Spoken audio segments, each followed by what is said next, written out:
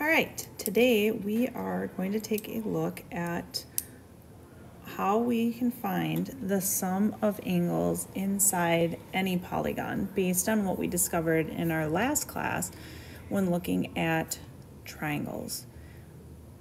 A polygon, remember, is basically any shape that has corners and sides, so it can be anything from a triangle up until like whatever you can kind of imagine. They start to look, the more sides they have, the more they look like circles, although a circle isn't technically a polygon because it's curved. As we look at these, we can use, like I said, that knowledge of triangles to start to discover and make a rule for how we find the number of degrees inside any shape. We're going to start with our most basic one. So I'm going to start us with our rectangle. So when we look at our rectangle, our rectangle is standing in for a quadrilateral. What we want to do is we're going to start looking at how many triangles can we fit in this shape.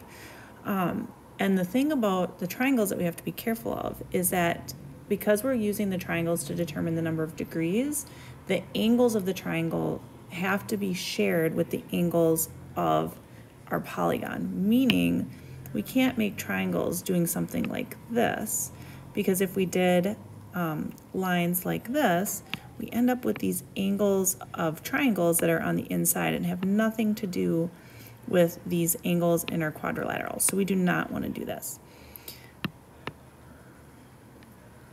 Instead, what we're going to do, and the easiest way to do this is kind of thinking about picking one vertex and then drawing lines to our other vertices, making triangles when we can.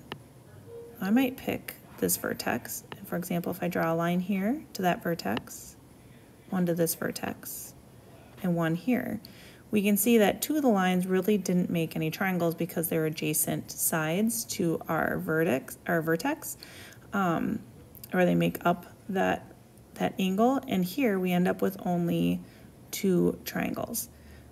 So when we have a four-sided shape, we're going to end up with two triangles. And if you think about that, basically this angle plus this angle plus this angle have to equal 180 degrees. And then this angle, and this angle have to equal 180 degrees. We have two triangles times 180 degrees. So every quadrilateral ends up being a total of 360 degrees.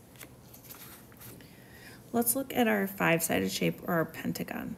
Now this is a regular pentagon with all the sides are the same length, but we can do that same thing. I'm going to pick a vertex, and then we're going to go ahead and just draw to our other angles. So this time we have 5 sides, but we only end up with 3 triangles. So 3 triangles times 180 degrees makes our total for a pentagon 540 degrees. All right, at this point, why don't you pause the video and try the next one on your own and see what you come up with for the total number of degrees, and then when you're ready, go ahead and come back and check your work.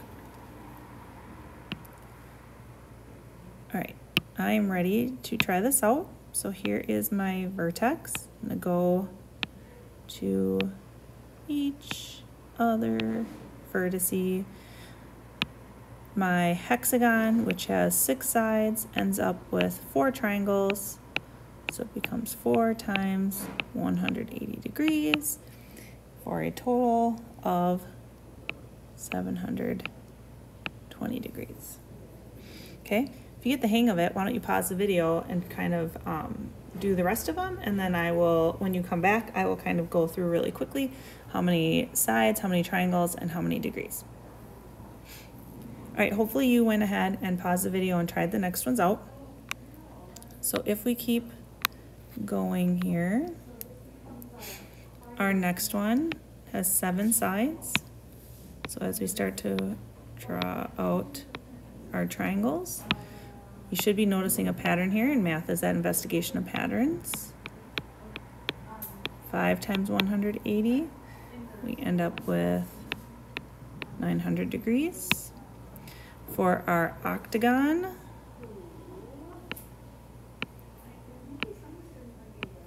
okay, we have 8 sides or 6 triangles, which ends up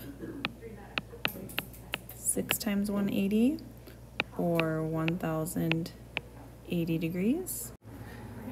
All right, and hopefully you noticed as you were going through, we went from our octagon and we actually jumped to a decagon. So if you look here and we count, we actually have 1, 2, 3, 5, 6, 7, 8, 9, 10. Our next figure is a 10-sided figure. But hopefully we're still noticing that pattern, right? If we make all of our triangles,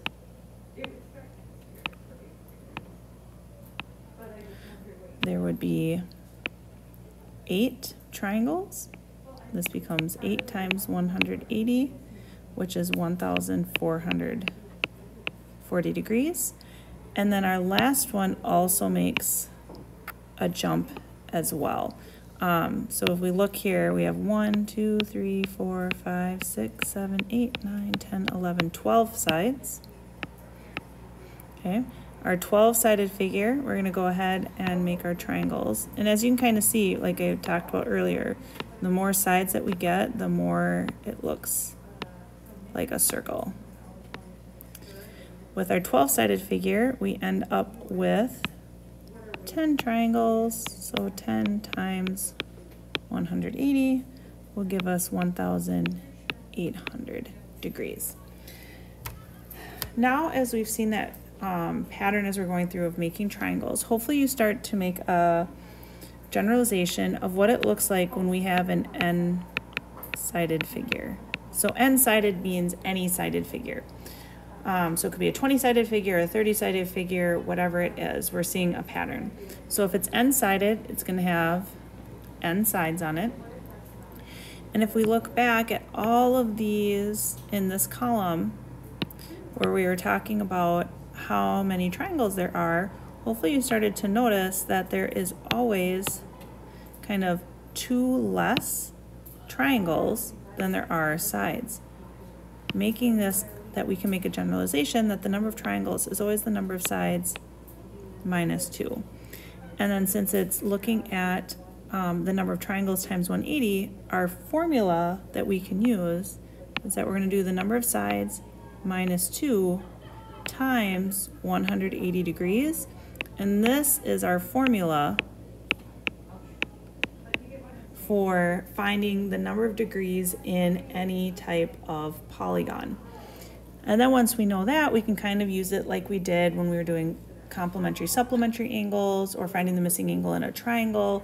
We just find that total number of degrees, and then we can take out what we know. So if we know, for example, a pentagon, if we know 4 of the angles, we could take, so in our pentagon there was 540, we could take 540 and subtract out what we already know, and what's left would be our missing angle.